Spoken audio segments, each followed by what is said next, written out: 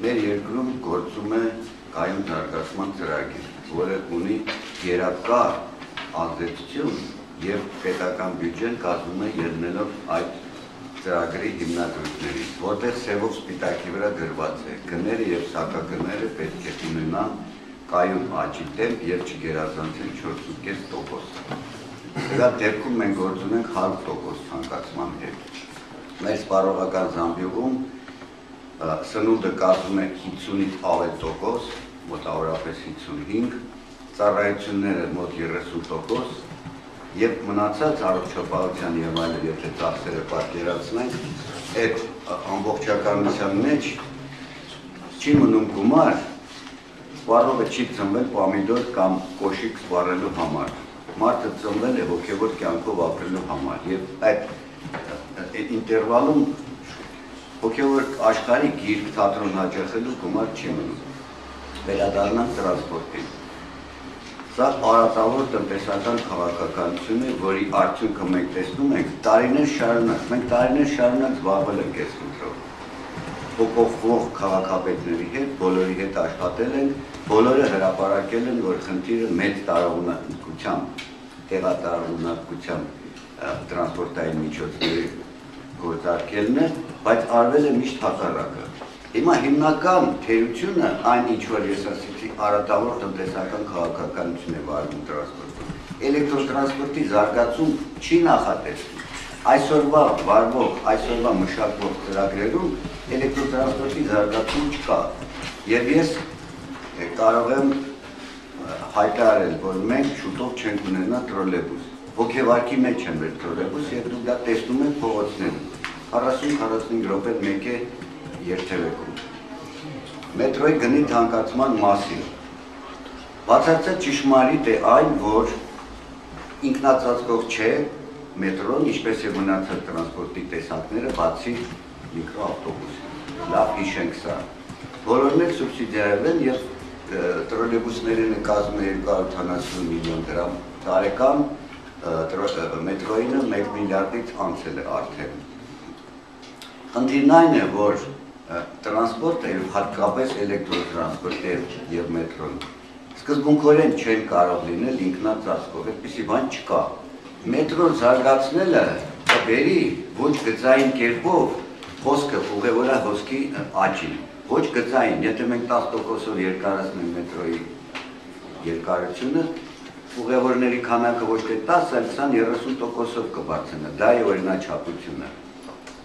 Մեր Երևանը ռելիկտ է։ Միակ քաղաքն է մոլորակի վրա, որտեղ վերջի 20-30 տարում մի մետր մետրո չի կարող ավել։ Եթե մենք ասելով քաղաքային եւ հանրապետական իշխանությունը այդ ուղղությամբ չենք մտածում, չենք քայլել ձեռնարկում, սրա հետևանքն էլ սա է, սա արդեն պարտադրաբար քայլ է։ 1 կիլոմետր մետրո կառուցելու համար անհրաժեշտ է 4-ից 5 միլիոն դոլար։ Ես խնդրում եմ ուշադրություն դարձրեք, դա հենացած տվյալն է, այն ժամանակ էր 4-5, հիմա էապես աճել են այդ գները, բայց միևնույն է, դա հնարավոր է։ Եթե մենք հիշենք, որ մենք 120 միլիոն դոլար ծախսեցինք Լինսի ծրագրով Երևան քաղաքի փողոցները, մայթերը, սալատակները նորոգելու համար եւ ինչ որակի նորոգվեց, դա ենք մենք տեսնում այդ սալատակների վիճակը։ Այդ կարկատաններ ու անընդհատ եզրակայերը փոխելու 120 միլիոն դոլարի մեջ միշտ էլ կարելի էր 10-20 միլիոն հատկացնել գոնե մեկ կայարան սարքելու համար։ Մասնավորապես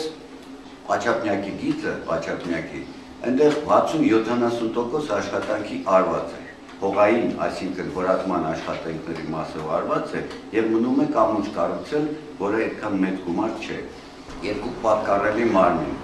Վերջերս հանդիպել են հենց այս հարցով, թե ինչպիսին է զարգացումը լինելու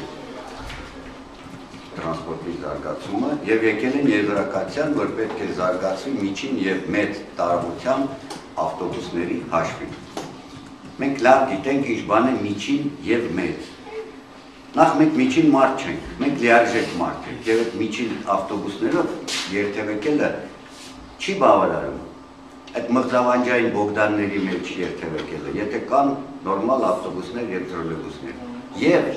ես լավ գիտեմ, փորձը տարիների փորձը ասում է, որ երբ ասում միջին եւ մեծ, Նշանակում է առյուծի բաժինը լինելու է միջինը, իսկ մեծերը լինելու ենքան ինչքան որ հիմա 4 կամ 5 կամ այդ սահմաններում տոկոս։ Եթե այդ առավելությունը չկա, գնային հարմարավետությունը վճարունակության առումով եւ լրացիչ բարդություններ իջնել բարձրանալ կնվազի, ես թվերով չեմ կարող ասել, հստակ կարծում եմ, որ 10-20%-ով կնվազի մետրոյից օգտվողների քանակը։ Այսինքն սա չի նպաստելու մետրոյի կամ էլեկտրոտրանսպորտի զարգացմանը։ Մեր մետրոն ժամանակին տեղափոխում էր օրական 300,000 մարդ, այժմ տեղափոխում է մոտ 50,000 մարդ։ Այսինքն գահավիժող երևույթ ենք մենք տեսնում, մենք դա ենք շեշտում, որ այդ գահավիժմանը չի հարկադրվում էլեկտրոտրանսպորտի զարգացումը, իսկ էլեկտրոտրանսպորտը դա ես նկատում եմ բոլոր 3 տեսակները եւ առաջնահերթ տրոլեյբուսը եւ մետրոն, որտեղ մեկը այլևս չկա։